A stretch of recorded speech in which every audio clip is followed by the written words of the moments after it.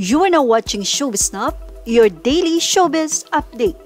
ABS-CBN muling ang kinulantang ang mga netizen matapos i-announce na iba na muli ang direktor ng Darna. Narito nga ang naging pahayag.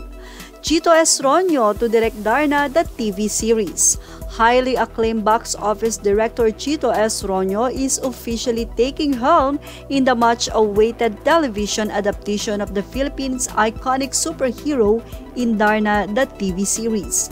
The cameras are set to roll in early November with Master Director Chito, who is now making a TV comeback after almost a decade to lead one of ABS-CBN's biggest projects for 2022. Yan nga ang naging pahayag ng ABS-CBN.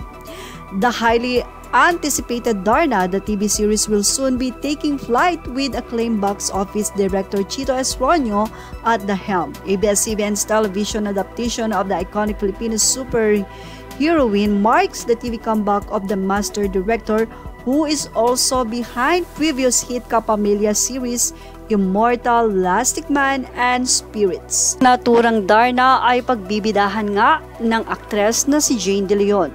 Tala ilang netizen naman ang nagulantang sa pagbabago-bago nga ng hindi lang nanggaganap ng Darna, kundi pati ang direktor. Kung matatandaan nyo, isa nga si Liza Soberano, Angel Luxin, kung saan ay dapat gaganap na Darna, pero parehong nagkaroon ng problema ang dalawa.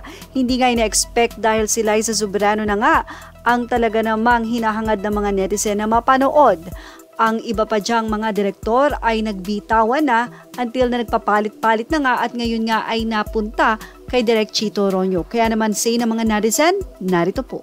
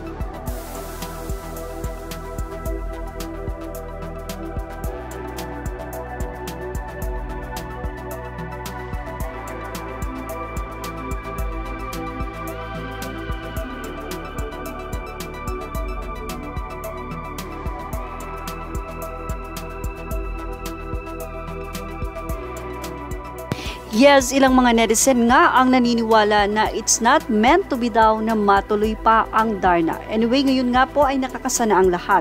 Tignan na lang natin kung ito ba ay maiere at tama ba ang sinasabi ng ilang mga netizen. Yan ang ating Showbiz Snap update. Images are all credit to the rightful owners, and thank you for watching Showbiz Snap.